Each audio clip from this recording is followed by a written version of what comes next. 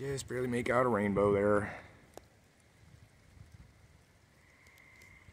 Skies are very gold. It's hard to get it with the camera here.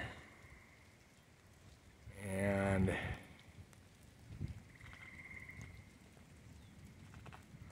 there's a huge mammatus.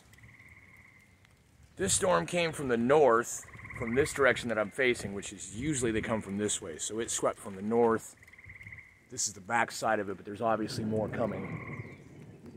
There's another anvil right there, you can see, blending in with this one. But this is the back end of what just hit, and it's very dark. Like I said, there is just a little inky tiny rainbow there you might just barely be able to make out.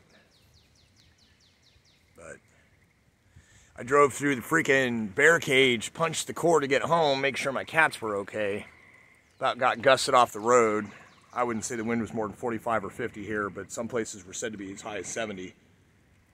And I don't know how well you can see it. There's a little bit of salmon going on too. Sun setting. But this definitely another storm section there that may yet move through. And you can see the extreme color difference here. Look at how poofy those are. They're really wanting to belch out. I got pelted by like penny-sized hail on the way home. And I've got some other video to upload as well that I think I'll put up first and try and keep them roughly in sequence of this whole storm system, which is not the same storm system as the lightning in the bottle one from yesterday. But I mean, you can see these sun rays on this edge of the cloud here.